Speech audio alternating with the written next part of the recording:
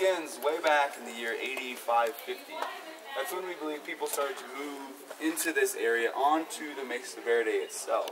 But back then they were pretty simple. They were hunter-gatherers. They were moving around the area a lot, hunting wild animals, collecting wild game here. And then they were living in simple homes called pit houses.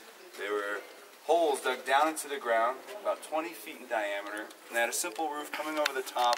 You'd enter a pit house through a hole in the ceiling and climb down a ladder inside. And I can imagine it would be pretty uncomfortable in there because you're living with your family, about 5 to 7 people. Privacy didn't seem much of a concern back then, I suggest. But eventually a very key change took place in their society, and that was the development of agriculture. The people here started growing corn, beans, and squash all on top of the mesas and all around this area.